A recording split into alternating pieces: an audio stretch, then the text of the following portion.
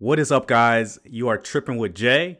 My name is Jay and welcome to my channel where we encourage you to get your passport and travel around the world. Today's video is going to be a little bit different. It's going to be my full review on the Frontier all-you-can-fly pass, or the GoWild pass as it's officially known. This video is going to be split up into 5 sections. So the first section is going to just be the coverage and availability. The second is going to be the cost effectiveness of the pass. The third is going to be the booking process and flexibility. The fourth is going to be service quality. And the fifth is just going to be any additional benefits that come along with the pass that is very noteworthy. So with the first one, coverage and availability. So this is very important with the pass. It hasn't really changed since the beginning. So there are blackout dates here. You can see here, let me try to enlarge it for you guys so you guys can see. It says that flights can be booked and confirmed the day before flight departure for domestic travel and starting 10 days before flight departure for international travel. A lot of people that I've been seeing in the Facebook groups for the GoWild pass have been complaining that they are unable to find flights, effectively, and the availability isn't what it's all cracked up to be. Yeah, I mean, it will happen for some folks, but you really have to know the risks that are involved when you purchase a flight pass with these types of stipulations. Of course, there are blackout periods as well. And you can see the ones here for 2023 and 2024. In my personal experience, the availability has been okay. I have flown quite a bit with the pass. So just in all transparency, I've flown to Guadalajara at least 2 or 3 times with the pass. I've flown to Cancun. That is it. But I do have some upcoming trips to Detroit and Dallas in the next couple of months. So the way that I have been using the pass to kind of take advantage of the availability is really checking the website every couple of days to see if they allow a booking window while using the pass. So in the past, they have Frontier has allowed people with the GoWild pass to book further in advance than the 1 day for domestic travel and the 10 days for international travel. So you have to really stay on it and pay attention to if they allow this once again. That is how I have been taking advantage of the pass, because it allows me to kind of pre-plan my trips and still book it at a very low fare using the pass. This is a situation where availability and coverage for this pass is still a your mileage may vary situation. Say for instance, I had on my last trip to Guadalajara, I had to look up the flight there, the one way and the return. I was able to book the return flight on the GoWild pass, but the flight going to Guadalajara had the fare for the pass unavailable. Of course, I had to get there if I had a flight back, right? So I had to actually pay the full fare for Las Vegas to Guadalajara. Did I go to a Facebook group and complain that the pass is a scam? No, because I read the terms and conditions and the FAQs associated with the pass, so I knew the risks. So I knew that if I wanted to go to Guadalajara, I just had to pay the full fare, and that was okay with me. You have to be extremely flexible with this pass if you want to use it to its maximum capability. The next part to this is the cost effectiveness of the pass. So I just want to evaluate the pass's cost relative to my travel needs. So you see here that I have a nice fancy document here just detailing how much money I have saved with the pass compared to the actual original cost of the GoWild pass. For me, I took a chance on the pass when it was first initially announced for the 1-year pass for $5.99. I said, why not? Let's take a chance. I put that up on my YouTube channel. I'm like, yo, if I get made fun of for buying the pass at $5.99, cool, it's okay. It's $5.99 because the pass for the year now is it's about $2,000 with the trips I've already made, and I haven't even included the second trip to Guadalajara on this list here. I've already made my money back just going to Cancun alone. You guys can see here, if you do the calculations, the savings just on this list here, it's $1,040. My total savings thus far with the pass is just over $1,000, guys. So you guys can see that my break-even point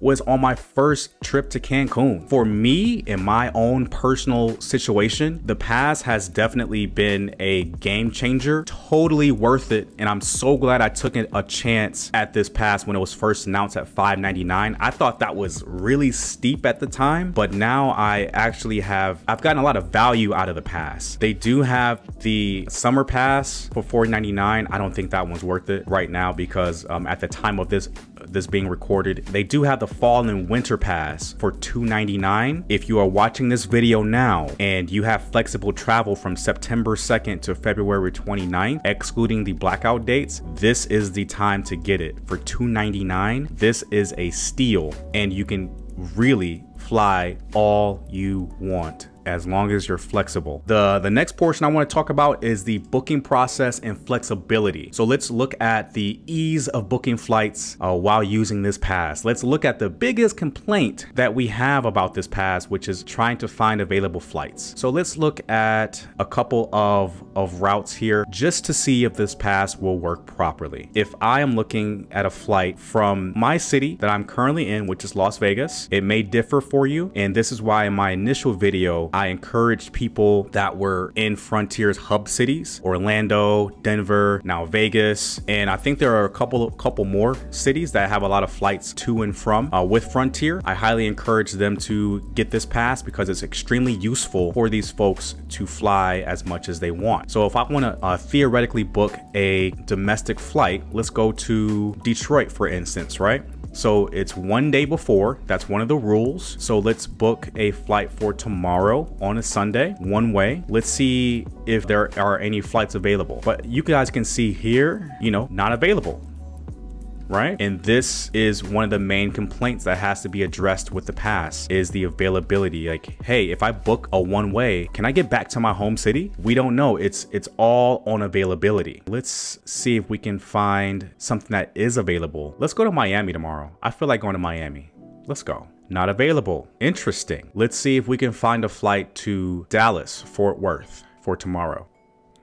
Also none available. So you may ask yourself, is this pass useful? It all depends on your personal situation. So if you purchased the pass on day one and you were able to take advantage of the advanced booking windows where you could book those flights and trips in advance, then yes. However, if you are late to the game and you waited for people to test the pass out and now you want to use the pass and you are limited to that one day in advance period, I would definitely err on the side of caution. Really be diligent about reading the terms and conditions and the FAQs about the pass so you're not disappointed when you can't either get to your destination or get back to your home city. However, I think the real advantage with this pass is international travel. And as you guys saw on my member profile, I literally use this pass to go to Mexico 2 to 3 to 4 to 5 times already with the pass, and it has been amazing so far to go international to Mexico. So let's theoretically book a trip to Cancun from Vegas. Now remember, international travel is 10 days before you travel, so let's book it for a random Tuesday. I just feel like going to Cancun on a random Tuesday. I like going to Playa del Carmen. It's a lot more walkable than Cancun. And yeah, you see availability here, guys, and the cost is $76, and that is a 53% less than the standard fare that they have here for $162,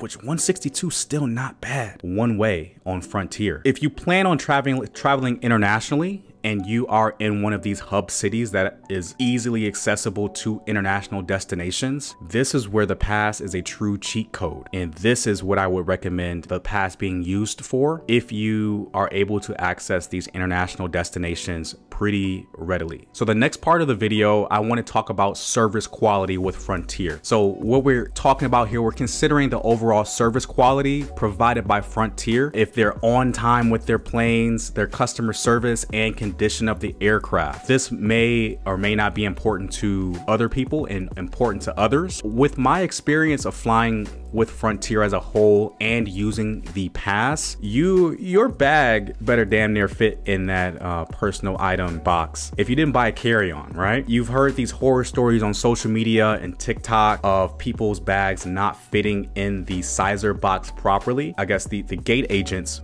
really being strict in Orlando, especially in Denver. I found a product that was specifically designed to fit in those boxes, particularly for Frontier. I'm going to do a separate review on it, and it's called TakeOff Luggage. It's almost the size of a regular carry-on. It fits in the personal item box once you take the wheels off of the luggage. And subscribe to the channel to see that review coming soon, because this thing was a freaking lifesaver flying on Frontier. I did not have to pay for any baggage fees while using this thing. And right now the word has gotten out quite a bit about this luggage, and it's very difficult to find. I'll give you guys ways to find it. There are definitely a few outlets to find this luggage, but I highly recommend, if you get this pass and you don't have elite status, get this luggage now. To definitely hit on Frontier's service quality, aircraft are fine. I believe they primarily use Airbus A320s. Super quiet aircraft. Every flight I've really taken has been on time. I haven't had too many delayed flights. Maybe once coming back from Cancun, I was okay. Overall, the service quality for Frontier, customer service is pretty decent. I literally had nothing negative to say, and this video is not sponsored. It just is what it is, man. You really know what you're getting. You're just getting on the plane. It's taking you from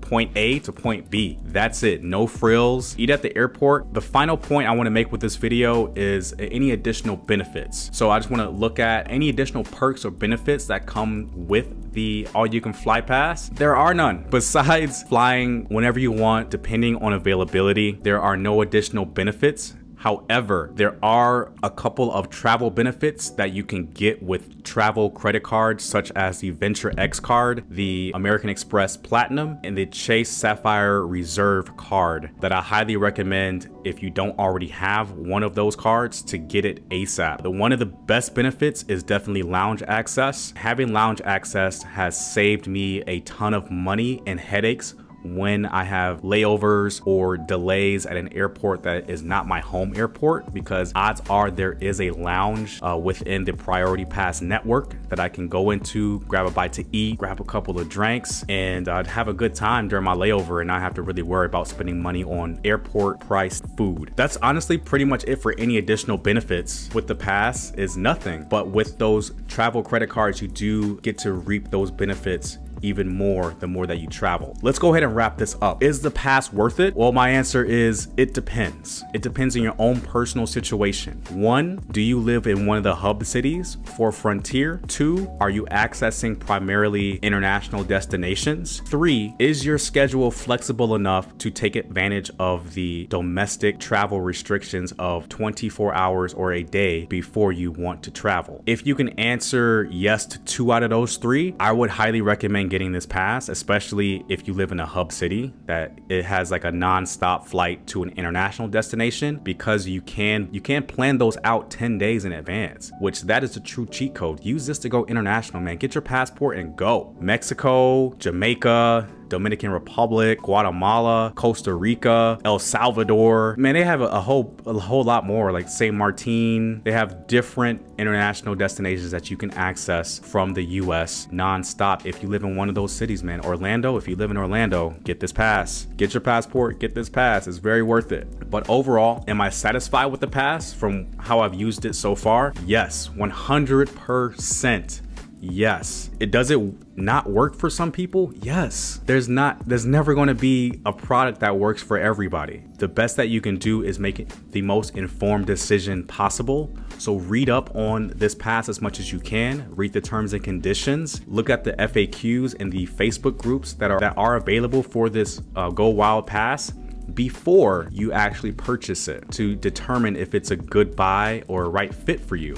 Good job, Frontier. Thank you so much for just providing the opportunity for people to fly as much as they want, man. Because I truly believe that if it wasn't for this GoWild pass, I wouldn't have been able to go to Mexico, which is one of my favorite countries. I wouldn't be able to go to these places as many times as I already have. But thank you guys for making it to the end of this video. I hope that you gained some type of value from this full review. I wanted to give it some time before I did the full review, just so I can kind of gather all of my thoughts about the pass, using it and seeing if it's viable for other people as well.